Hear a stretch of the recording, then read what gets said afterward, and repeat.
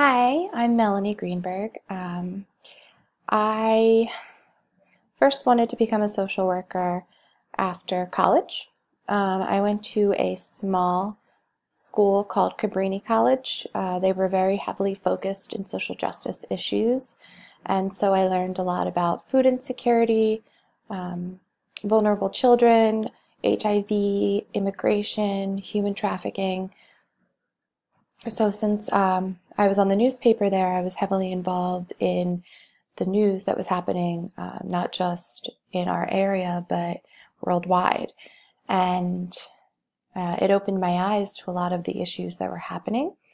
Once I realized I didn't want to be a reporter anymore, I wanted to actually work in the field of social work. It was a little bit too late for me to change my mind. So I took a few years off from school just to figure out what I wanted to do.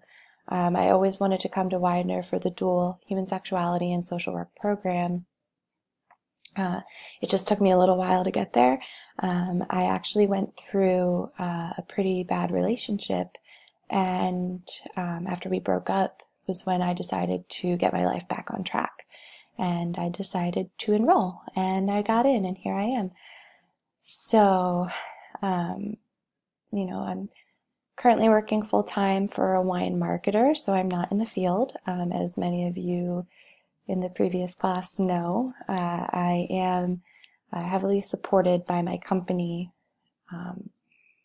in going for my goals. And so I have a lot of support, even though I'm going a little crazy with all the work as a dual major.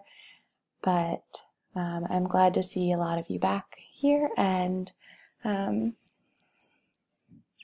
can't wait to keep learning with you. So if you have any questions about anything or you want to get to know me anymore, just let me know.